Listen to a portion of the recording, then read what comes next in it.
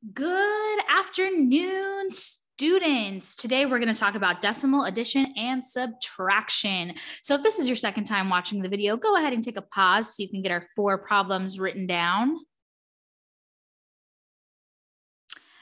All right, so when we talk about adding and subtracting decimals, there's 2 main things that we need to kind of make sure we do or that we remember, okay?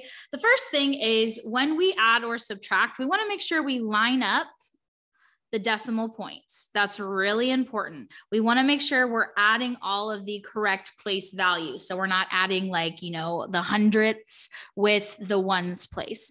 The second thing we want to do, as always, is we want to make sure we follow the integer rules. So follow integer rules, okay?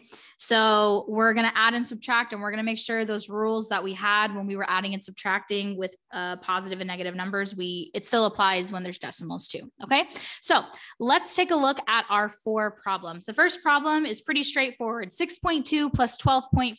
So when I want to line up these decimal points or when I want to add, I typically like to put the biggest number as like the top number, but as long as we line up the decimal points, it really doesn't change our answer. So I'm going to do 12.5, and then I'm going to line up 6.2. I'm going to put the decimal point, and then I need to put 6 and then 0.2. So when I add, I'm going to add up the different place values. So 5 plus 2 is 7, 2 plus 6 is 8, and then 1 plus nothing is just 1. So our answer here is going to be 18.7. I just brought the decimal point down into the answer, okay? Let's look at another example. This time it's subtraction though.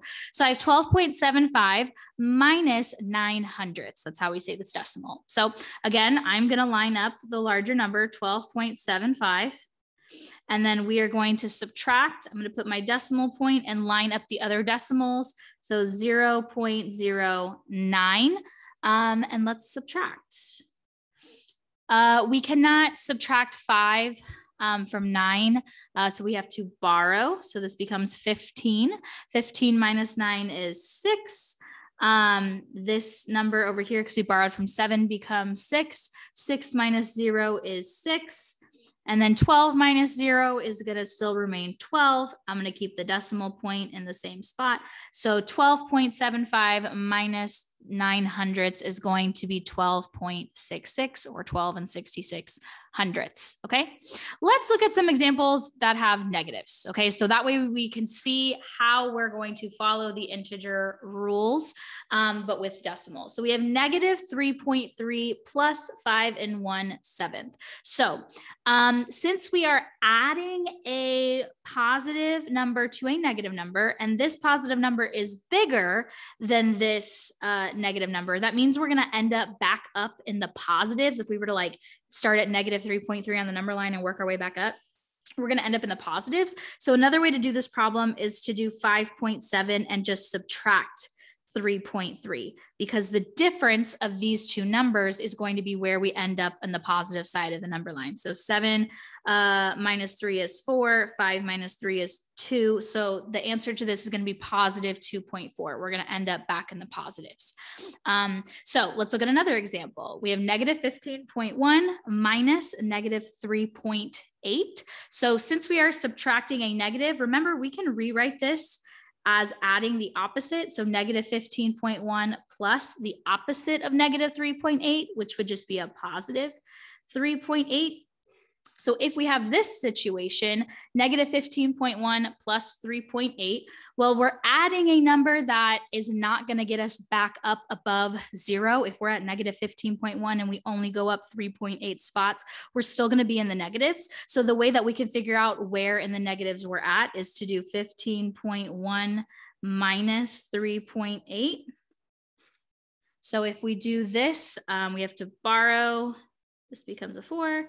11 minus 8 is 3, and then 14 minus 3 is 11. And so it's 11.3, but remember, we're still going to be in the negative, so it's going to be negative 11.3. So the main thing to take away, line up your decimal points, follow your integer rules, and you will be on a great track.